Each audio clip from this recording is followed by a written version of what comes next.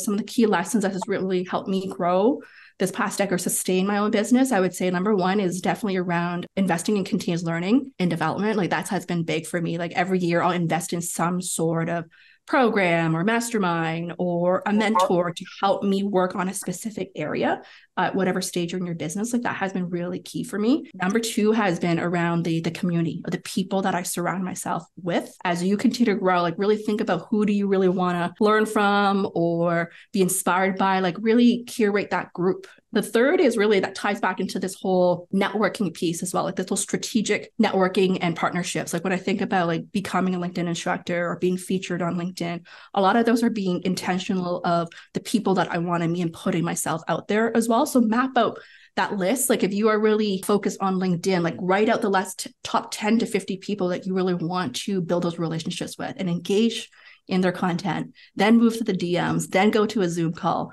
then into like an in-person event. Like that's been my process of building strategic relationships there.